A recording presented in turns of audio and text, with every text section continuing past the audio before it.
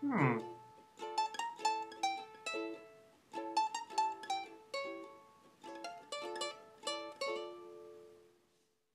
Yeah, Sweeney's was opened first in, well, Sweeney's or Sweeney's.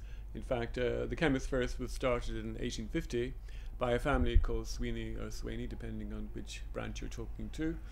And it's been working, or it has been working as a chemist until 2009, and in February of that year, the two ladies who ran Sweeney's at the time, the Quinn sisters, retired, and then it closed altogether until October of the same year. Then we took it over and we run it on a voluntary basis. This place here was made famous in Ulysses in chapter 5, the one called the Lotus Eaters, when Leopold Bloom, one of the main protagonists, comes in to buy face cream for his wife Molly, who's a singer, and when he's doing that he looks around the interior of the chemist and he describes it, and he makes quite a lot of comments on about the bottles and different things he sees, and also the type of things that it was possible to buy in the chemist at that stage. The chemist turned back page after page. Sandy shriveled smell, he seems to have a shrunken skull, and old. Quest for the philosopher's stone, the alchemist. Drugs aid you after mental excitement. Lethargy then. Why? Reaction? A lifetime in a night. Gradually changes your character. The first fellow that picked an herb to cure himself had a bit of pluck. Simples. Want to be careful. Enough stuff here to chloroform you.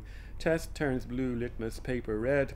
Chloroform, overdose of laudanum, sleeping draughts, love filters, paregorics, poppy syrup, bad for cough, clogs the pores or the phlegm, poisons the only cures. Remedy where you least expected, clever of nature. Mr. Bloom raised a cake to his nostrils, sweet lemony wax. I'll take this one, he said. That makes 3 and a penny.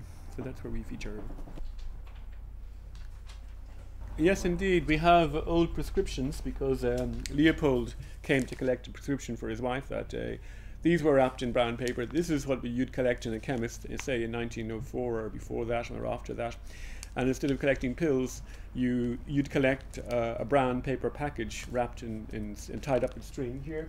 And many of them were herbal. As you can see, this one here is slightly open, and this is a piece that looks like valerian, which would have been sold if you couldn't sleep or if you had problems. And also they had willow bark like this, and you'd infuse this, and of course if you had a headache it replaced it was used in place of aspirin. Have you tried any of these remedies yourself? All of them. Just look at me. And you're sending some old photos left around. Yes, yeah. Over in this drawer here we have, because the chemists, they would develop film as well.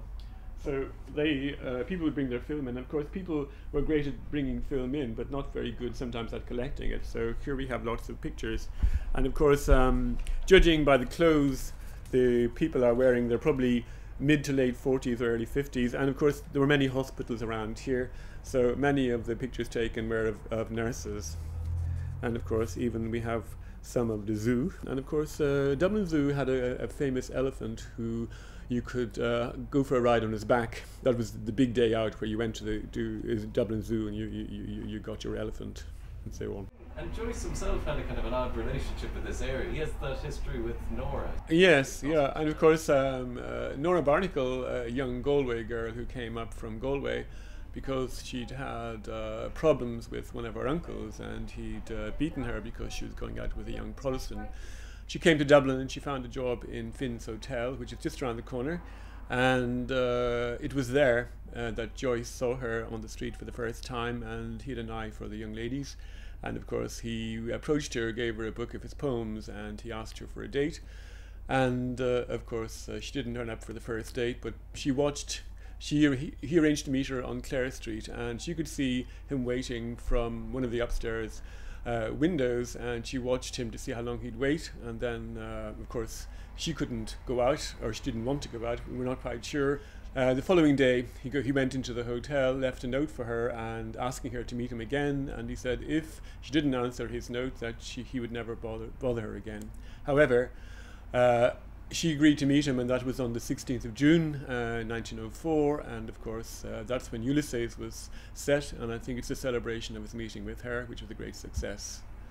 And of course she made a man of him. Any kind of fun stories or incidents that have happened while you've been here, or odd characters? Yeah, we've had lots of unusual happenings.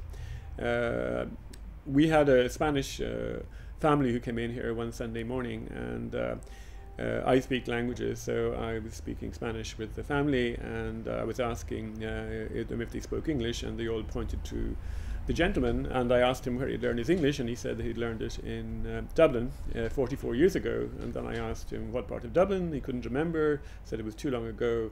Then I asked if he remembered, if he kept in touch with the family, and he said no, because they would have died. And I said, well, did they have children? And he said yes, they had a lot of children. And then I asked him what the name was. He told me, and it turned out they were friends of mine. And I rang them there and then we had dinner the following day. So